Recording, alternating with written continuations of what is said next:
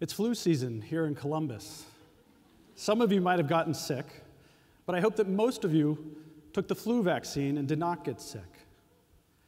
Did you know that the flu is caused by a virus, and the vaccine is a product of science? Many researchers get together to understand the ecological and evolutionary rules that govern the flu virus. They do this to try to predict which flu virus strains will be dominant next year. The better they understand these rules, the better the vaccine. And you probably know about a lot of other human viruses: Ebola, HIV, hantaviruses. These star in movies. They strike fear in our hearts. They're killer viruses. But I doubt many of you have heard of cytomegalovirus, or CMV. But 2 out of 3 of us in this audience are infected by them. They lay hidden, and they wait for your body's immunocompromised position before they actually cause problems. And a third kind of human virus I'd like to talk about are those like smallpox. Smallpox has been eradicated by science. The vaccine was so good, so effective, smallpox is only known to exist in laboratories. Now, humans are not the only things infected by viruses. Plants and animals are as well.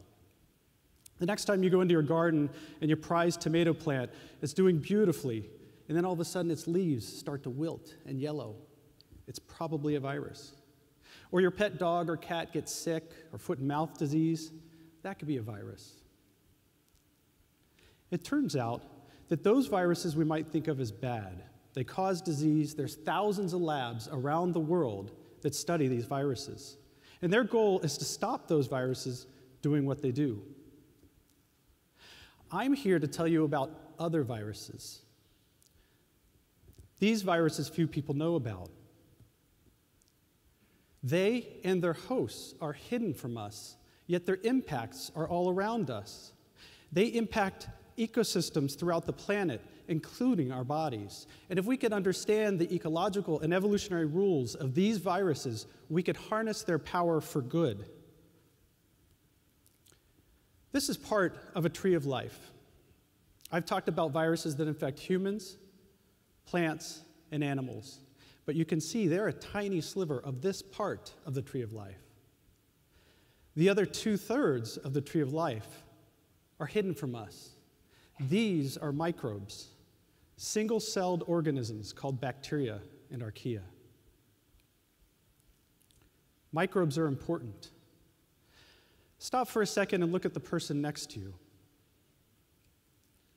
Human, right?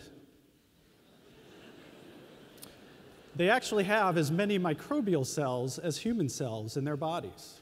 And if we counted genes, there's 100 times more microbial genes than human genes. You could say we're as much or more microbial than human.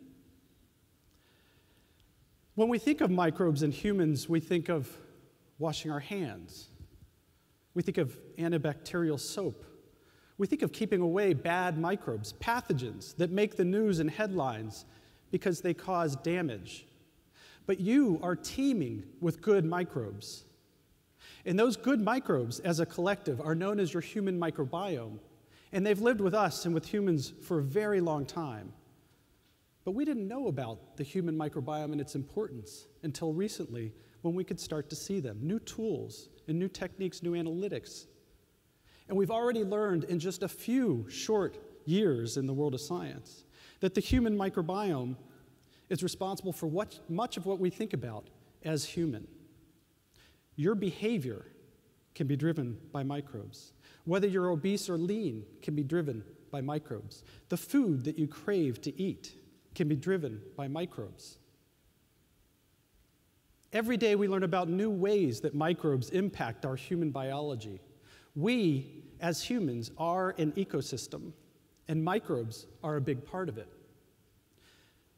Now, not surprisingly, viruses also infect microbes. These are the viruses that are hidden, and these are the viruses I want you to know about. I love viruses, and this is my favorite virus. This is the ultimate virus of microbes. This is T4. T4 infects E. coli, a bacterium, It was discovered in sewage decades ago. It's now known, or its brethren are, to dominate the oceans. Scientists studying how it worked built the foundations of modern molecular biology, and T4's genes make enzymes which thrive throughout the life sciences and biotechnology as products that we use. T4 is also a master thief. It steals genes from all over the place, and it evolves these genes, and then it runs those all around the viral gene pool. T4 is probably the best studied virus of microbe out there, and we only know what half its genes do. The other half are a mystery. And beyond T4, there's countless viruses of microbes yet to be discovered. If you put them end to end, they stretch light years away from this planet. I study viruses of microbes because understanding them will help us solve pressing world problems. To me, one of those most pressing world problems is climate change. And this is a plot of atmospheric carbon dioxide over the last 400,000 years in Earth. You can see that it cycles between 200 and 300 parts per million until recently, the Industrial Revolution, when humans started to burn fossil fuels, and forests. This accelerated the release of ancient carbon into the atmosphere, unprecedented rates of carbon dioxide into the atmosphere. Not only did we break the 300 part per million barrier, but in 2016, we broke the 400 part per million barrier. We're truly into uncharted territory in Earth's history. But actually, it could be twice as bad. It turns out the oceans soak up half of the carbon dioxide that we humans put into the atmosphere, fortunately for us. Unfortunately for the oceans, this comes at a cost, and multiple costs. The first cost is acidification. We have acidified the oceans globally. This is measurable. This acidification impacts probably every ocean organism, but particularly calcium carbonate-containing organisms like this coral. Coral reefs have been decimated by acidification. Pristine reefs are an endangered, if not extinct, entity. The second cost is warming. Carbon dioxide in the atmosphere is a greenhouse gas that warms the atmosphere, which in turn warms the surface oceans. And a warm surface oceans leads to dead zones and harmful algal blooms, which we hear about in the news all the time. It also empowers hurricanes like this one to come more often and more intensely. Extreme weather is another cost of climate change. Just ask the insurance adjusters. Carbon dioxide, when it gets into the ocean, its fate is controlled by microbes. And these microbes have been playing this game globally for billions of years. This particular microbe, a phytoplankton, and its predecessors oxygenated our atmosphere 2.5 billion years ago when they invented photosynthesis.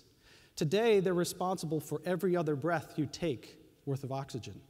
Half of the oxygen you breathe comes from these ocean microbes. We're now tasking them with battling climate change for us. But behind the scenes, there's 50 million viruses in a mouthful of seawater. Those viruses likely infect every ocean organism, and I can imagine many ways that those viruses are changing and short-circuiting the ocean carbon pump. Now, studying the oceans is an awesome task, but just like those vaccines, we need to understand the ecology and evolutionary rules that govern our ocean viruses if we want to harness their power for good. How can we possibly do this in a complex and dynamic environment like the oceans, and at a global scale? In 2008, I met Professor Chris Bowler at a conference, and he inspired me with an audacious idea. He and a handful of oceanographers wanted to sail around the world studying the oceans. He talked about the Tara Oceans Project, which was named after a sailboat called the Tara that was meant to be the centerpiece of this expedition.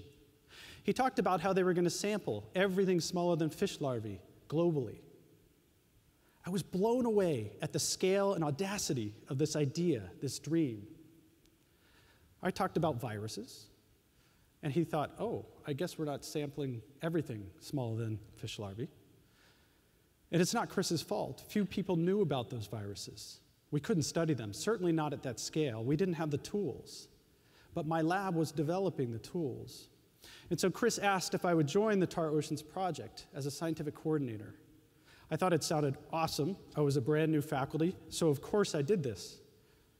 And a decade later, the Tar Oceans Consortium has been living this dream.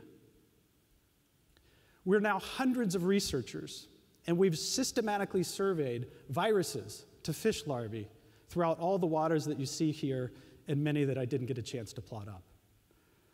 These planetary scale diversity maps we first wanted to use to study climate change. So we revisited an old question about the ocean carbon pump.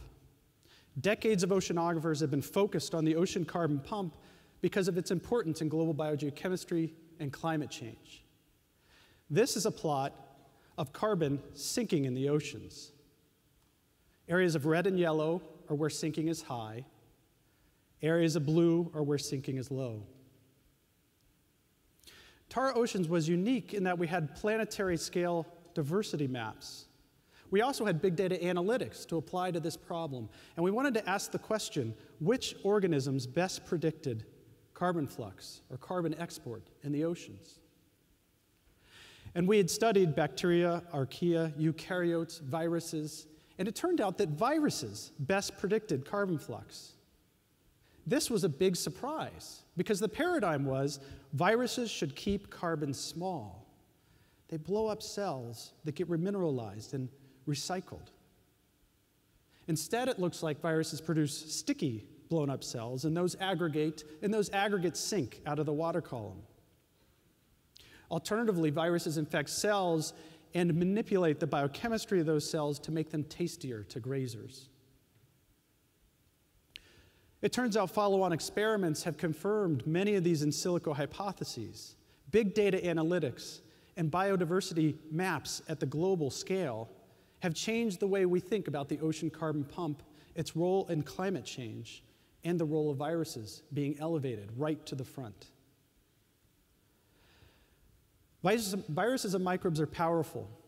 Our tools to study them are transformatively changing. Our oceans toolkit we're now adapting to many other environments, and I'm convinced at this point we're starting to learn the ecological and evolutionary rules that will allow us to take another step. That next step is to use viruses to design the microbial communities we want. These microbes that are so important in all of us and in the world, we could design them with viruses. In the oceans, that could mean combating climate change. In soils, that could mean mobilizing nutrients to better grow plants. And in humans, perhaps two things. One, killing pathogens with viruses instead of antibiotics to stem the oncoming antibiotic resistance epidemic. And two, more subtle, new therapies where viruses become a tool to tune microbial dysbiosis in complex diseases like autism.